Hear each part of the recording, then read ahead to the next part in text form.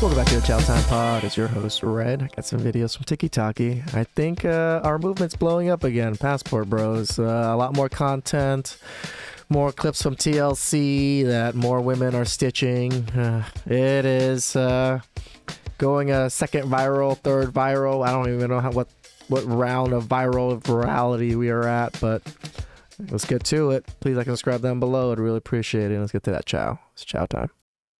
Passport Bros. Can you explain that to me again? So like, I'm not like 100% sure. I just started seeing it on TikTok, but damn, it makes me sad when I see clips like this of Asian guys like trying to explain it, but they're not in the movement or they don't know what's going on, and just like they always fumble things. So it's like when guys, I think it's particularly in the States, like they leave to go to like Southeast Asia or just Asia. So many people are going to Southeast Asia. Yeah, to like find wives there and then bring them back. Well, see, like he fucked it up. He fucked it up. Like, come on. Passport Bros just want to find nice women. Nice women that are willing to support and take care of the things that men want to be taken care of. You know, it's not about like we always want to say submissive. Submissive doesn't really matter. We're looking for nice women. As long as they're nice to us and they have family orientation in mind, we're good.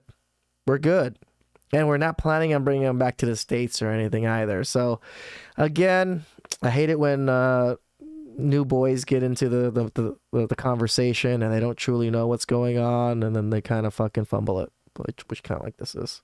Find like a Vietnamese girl or like a Filipino girl and then like bring them back. Yeah, it was something to do with how like they couldn't find partners here because they're all too like woke feminist or whatever.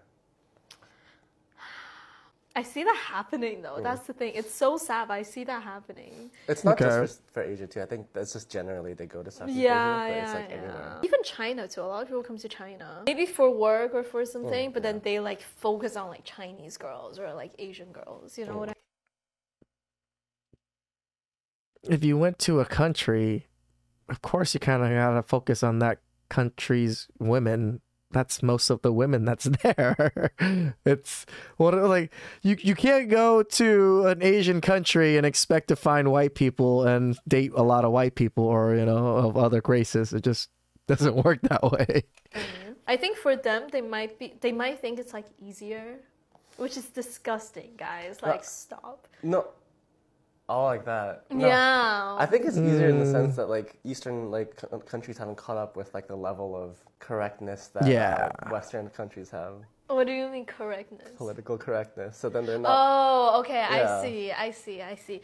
I agree. Passport Bros. She agrees. This one's been going viral, and it's a TLC one, which they always get like the stupidest, dumbest men. And like this guy doesn't even represent Passport Bros, really, in my opinion. Normally and typically in an Arab household, the man usually is the provider financially, and that's just how it is. That is just something I wasn't prepared for. This is what I tell you, men. If you're going to these countries, that is actually what is expected. You're not expecting 50-50. They're not expecting too much. The women will help with businesses and things like that, but they're not out there, you know, career-wise or making their own money like that. Like, that's why men need to still level up. This is why this guy doesn't really represent Passport Bros, because he's a fucking idiot. Fucking idiot. Most Arab women expect that. Just like most American people expect the woman to contribute. Yeah, like you went to a place to be more traditional. That was the traditional role. Like you're okay. Just contribute. But you're not dealing with an American woman. No, but she'd have to deal with some of my things though too. This was definitely not what I wanted to hear. I thought Moroccan women prioritize family over material things, and but they still expect to be taken care of, like most women do. Like men going over there thinking that they can just like find a wife that also makes money and go 50-50. You guys are fucking idiots. Fucking idiots. Like, this guy should have just stayed in the U.S. and just get fucking destroyed by the Western women, because like you're going about this and you're just ruining it for other men. This is why women from other places probably don't even want to deal with men like you, because they think that, you know, you're not going to be a provider for them. I was was not anticipating that it would mean I have to be the sole provider for a household. I didn't sign up for this. This is what I tell you, man, what you're signing up for. If you want to do this, you're going to be taking care of shit. That's why you need to level up, you know? It is what it is. Women have a problem with submission because they view it as it's something that's negative. Yep. No. You should be able to submit to your man because you should be able to trust enough in his leadership. And a lot of the times when you men say, like, oh, I don't want you going to a bar, I don't want you going to a club, it's because you're a fucking man. You know what happens there. You know that. Exactly. We know how other men think. We know how dirty men can be and how disgusting they can be and how forceful they can be and how dangerous they can be in certain settings if they're drunk. And that's the exact setting that you're setting yourself up into. How can a man be just like, go on, babe, knowing all those dangers? Know that men there just want to fuck, or there's weirdos that want to put shit in your drinks, or there's drama, or it's just a whole ass environment that you can't be there to protect your female if it came down to it. Damn you would right. have to live with that guilt. You know what I mean? She gets assaulted and you can't do nothing about the man that did that to her. You would live with that. And women don't understand that. They think it's control. No, your man's being a protector, as he should. And as a woman, you should respect it. You should honor the fact that your man can see the dangers that you can't. Simple as that. Women have a problem with... Solid advice. Solid advice. This message is for the Passport Bros. Yes. I was talking to my mother the other night, and I was explaining to her what the movement was about. She had never heard of it. Did you screw it up? And, you know, after I gave her the explanation of why men are leaving westernized countries to find wives elsewhere, or even love elsewhere, or dating elsewhere, she said, oh my God, you know, I have a friend, her son is doing that very thing. Ooh. And basically having the best time of his life. He is dating the most beautiful, wonderful women that treat him the way women used to treat men. Ooh. He meets their families, and the families absolutely adore him. They shower him in food and cakes and pies. Very kind and loving and open to him. Yeah, I'm not a fan of pies, but I'll take the cakes. Very unlike a lot of situations you find here in the United States.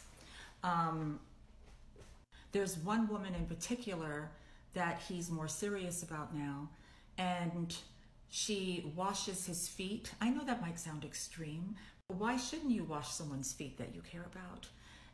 She does his laundry. She's friendly, fit, and fun. All of that stuff that U.S. women, you know, claim is subservient or demeaning, or you shouldn't do that for a man. That's true. It sounds insane. So my mom was saying that he is just so happy and having such a wonderful time over there. You know, he doesn't want to get married right now, and why should he? You don't have to become a passport bro just to go over and snag a wife. Maybe you just want to date for a while and have a positive dating experience. Ooh. I don't know how I feel about that. I really don't want men to be just going out there and just, you know, slaying women or just dating women left and right and not have the mindset of marriage. That, to me, I'm not a fan of. If these men are going to be dating and experience positive dating, at least have the mindset of marriage. Don't be just having fun because you're just doing the exact same thing that you would be doing in the West. Why bother going over there and ruining their women and putting more body counts on their women just because you want to have a positive experience? This is kind of like bullshit to me. At least this part. Everything else was pretty cool. I couldn't have no issues about it. But her saying this, telling other men to go, like, she's setting up these other countries to get screwed over too. So I don't agree with that. Before you find the woman of your dreams. So I support this 100%. If I had a son, at least she supports. This is exactly what I would tell him to do. Ooh. I would encourage him to do some type of profession where it can be done remotely, and you can travel anywhere in the world with your computer and make money.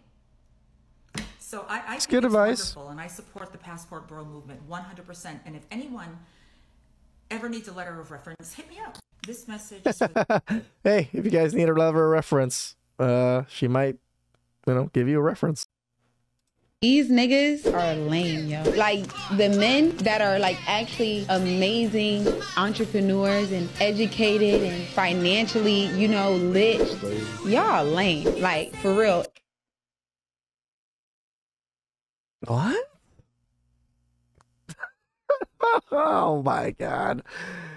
Go on. And you know what? And people I say what I want and I do what I want, respectively. So I'm just like, the message is really for them. Like, I salute you, King. Like, I'm proud of you. But you was so lame coming up that now you're somebody and you're leading with that. And a lot of these guys are leading.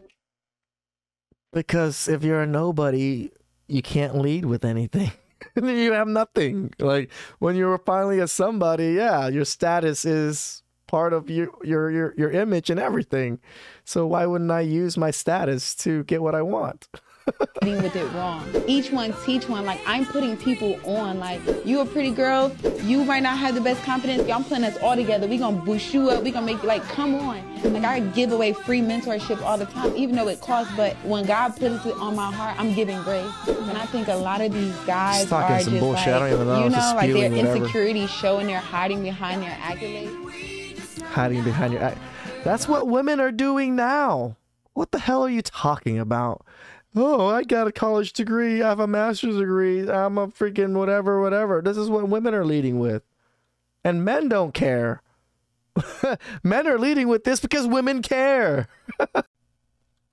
Hey, TikTok. I have a confession to make. Over the past few days, multiple news articles have come out. I'm in contact with Vice and New York Post, so more on the way. And before they do, I want to tell you guys the truth. When you see me hanging out overseas with beautiful Colombian or Asian women, people have suspected for a long time that these women are being paid or they're poor and uneducated looking for a come up. And the truth is, she went to Cambridge and she has her own money. Truth is, dating in America is probably the worst place in the world to date as an American man. Some women in the West are taught men ain't shit and masculinity is toxic. At the same age as some women in other countries are taught the little things you can do to help a man feel heard and respected. Like how boys are taught to open doors or give flowers to women. People need the Passport Bros to be losers or predators. Because then they don't have to wonder why intelligent, successful, genuine men are leaving and having the time of their lives. The truth is, American dating culture has 50% single men, 50% divorce rate, 70% initiated by women. And it's the fault of American women and men. Some of these guys who are now obsessed with body count were pro hot girl summer, pro girl hoe phase because they thought they would get laid more. And when it backfired on them, they switched sides. The truth that none of these articles want to talk about is that almost every man who leaves the American dating scene will come back and report that it is dramatically different and so much better. Finally, Passport Bros was started by the black community, yet the media wants to paint me as the face for it. I don't know if it's because it fits better with their narrative of it being a product of colonialism. I feel really grateful to be embraced by that community early on and seeing all the support in my comments, but they should still give credit where credit is due. I am tired of being misrepresented or misquoted in these articles, so if anyone knows of any good podcasts or somewhere I could do some long form interview or conversation, please let me know or tag them below. Thank you guys for everything. Follow me, I got good shit. Hey, shout outs to the black community, the black manosphere that started it and built it up. I mean, I agree. Black gentlemen did start the Passport Bro movement, and everybody else was able to adopt and somewhat mostly okay, like welcomed in. I did get a little bit of pushback earlier when I first started, but now everybody's welcoming everybody, which I'm proud to be part of this community. So please like and subscribe down below. Would really appreciate it, and I'll catch you guys next time. It's chow time.